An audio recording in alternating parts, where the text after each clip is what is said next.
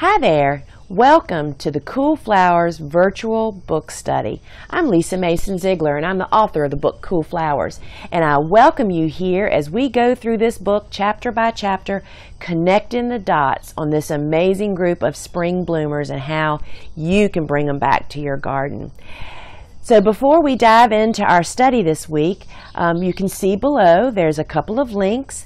One link is that where you can sign up to have the hot link dropped into your email box just as soon as it's live each week. Also, there's a place where if you need to pick up a copy of Cool Flowers, list of vendors there where you can select your favorite vendor to get one of those. And also, there's a place where you can post your comments, your questions, your experiences, and I want to encourage you to do that. We are loving seeing all these comments come in, and I will tell you that it fuels me. So please keep them coming. There are no dumb questions, and I can promise you that if you have it as a question, there's many other people that are looking that have that very same question. So please, I appreciate it when you post your comments. And lastly, this study is available on my website all the time. The website is thegardenersworkshop.com, and there's a page for the Cool Flowers virtual book study, and you can revisit past weeks, share them with your friends, and find all these links. So I appreciate it when you use those. So this week we are going into flower by flower.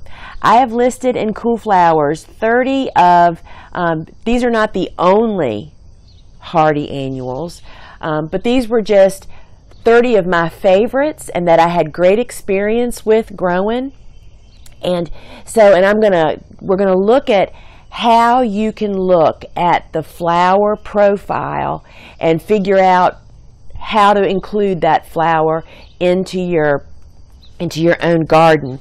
And I want to start by each flower has a page, and I have listed all the information that you need to start it, where to grow, what zone to grow it in, what varieties to select from, and that's key, and then some harvesting information also.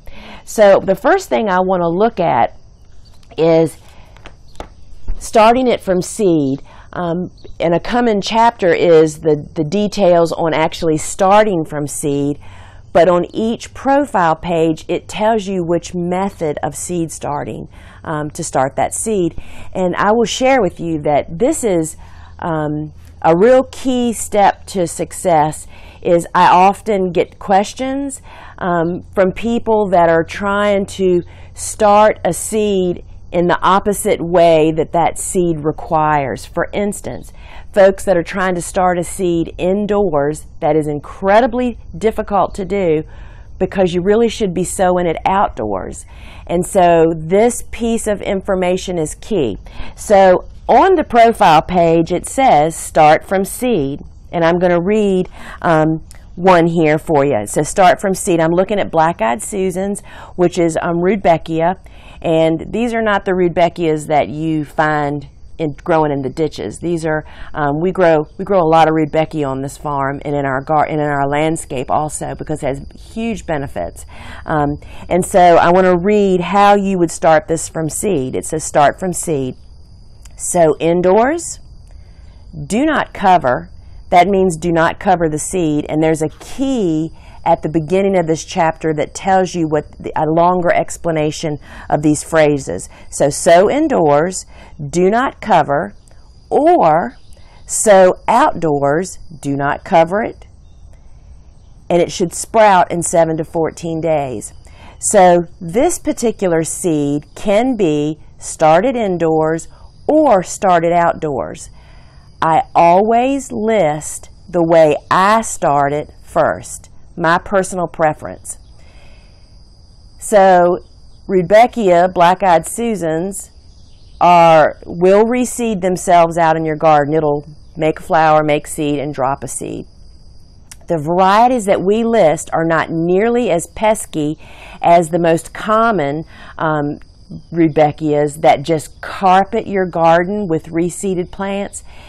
So when you sow these seeds out in your garden, there's just more opportunity of failures than there is from starting inside and walking out with a plant and planting it. When we walk outside with a plant ready to be transplanted into the garden, we very rarely ever lose a plant.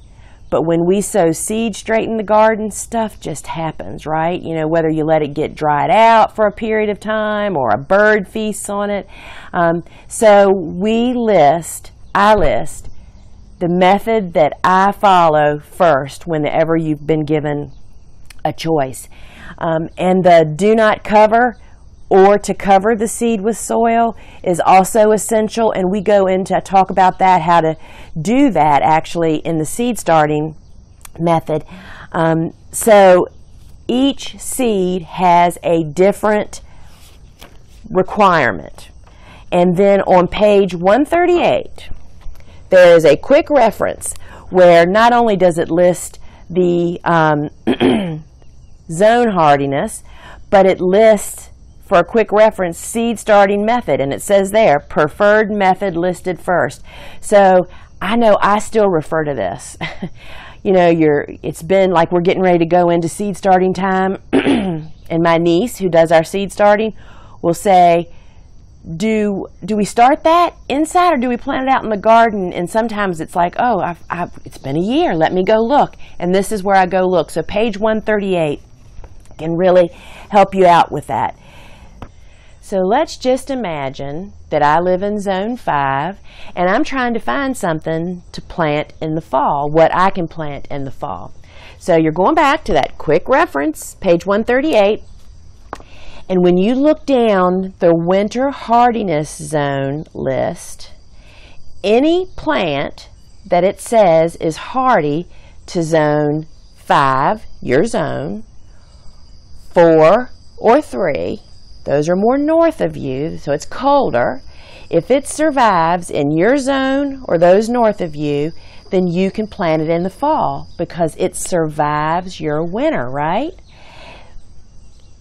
I have to tell you one thing about these winter hardiness zones. You'll see a lot of them have 7, which is my zone, and that's because I could not find any documentation to state that it was winter hardy beyond my zone. So I am suspect that there's a couple, if not more than a couple, that are listed as zone 7 that would perhaps be winter hardy in zone 6 and maybe even zone 5. So I really want to hear from you. If you live in a zone north of me and you fall plant and have success with them wintering over, we really, really need to know that information. So if a flower is listed as winter hardy in your zone, that means you're going to fall plant that. And we've already talked about why is that beneficial, because they get established before they have to perform in the spring. So it's not documented, but I suspect, well, I'll tell you one of my suspects. One of my suspects is the false Queen Anne's lace, and that's the black carrot.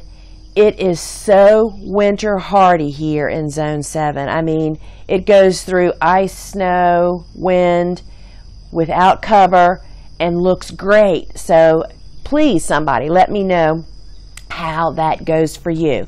So back to our profile pages. The other thing, so we list, you know, the regular information, how tall it gets, whether it does well in a container, and how deer resistant it is. But there's also, I list my favorite varieties.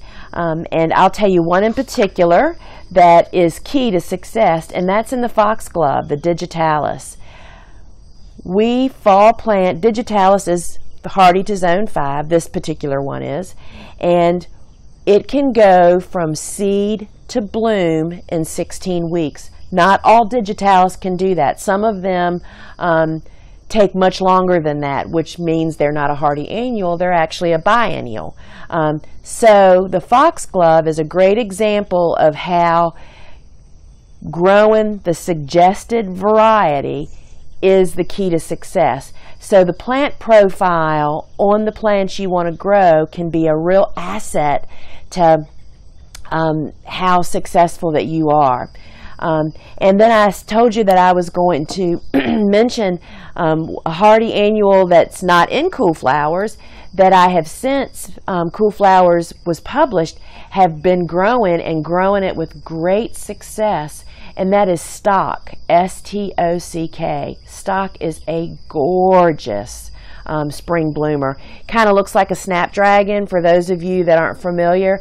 You know, it's a long spike and has lots of little flowers running up the stem, double rosetted flowers. Stock is winter hardy to zone 8. That is one zone south of me. So I do not fall plant stock, but I plant it in very early spring, which for me is 6 to 8 weeks before my last frost date, which means we plant stock between February 15th and March 1st. We get an amazing crop of stock. And so we've grown several different varieties, Cheerful, Quartet. And so that is one that you can add to your coffers to add for your very early spring growing if you are above zone 8. And those of you in zone 8 and 9, you can plant those in the fall and get very, very early spring blooming. So I hope that this has helped you kind of work your way through the plant profile, because I know it kind of gets daunting sometimes. You think, oh gosh, I know how to garden, I know how to farm, but the tips that I've listed here in Cool Flowers are those based on growing these plants under these circumstances. So I would encourage you to kind of read a little bit. And so the takeaway notes today, if I was a flower farmer, oh my goodness, so many more spring blooming flowers that don't need hoop houses and indoor structures, and you can also extend your bloom. If I can plant something in the fall, let's just take snapdragons for instance. They're hardy to zone 4 or 5, I believe. I didn't look. I plant those in the fall. We plant them again in very early spring. The very early spring planting will not be as robust, will not be as tall, but they're still good. But they start blooming later than the fall planted ones. So you can extend your season of bloom time, and that is really essential for flower farmers. If I was a home gardener, I'd be thinking about how jealous all my neighbors were going to be when my garden is busting loose in early spring and into summer with flowers that they can't find and buy to put into their yard. So thanks so much for joining us. See you back here next week for week 6. And please don't forget to post your comments and your questions. And I know there's going to be a lot of questions about specific flowers. Bring them on. We'll be happy to respond to those. And see you back here next week.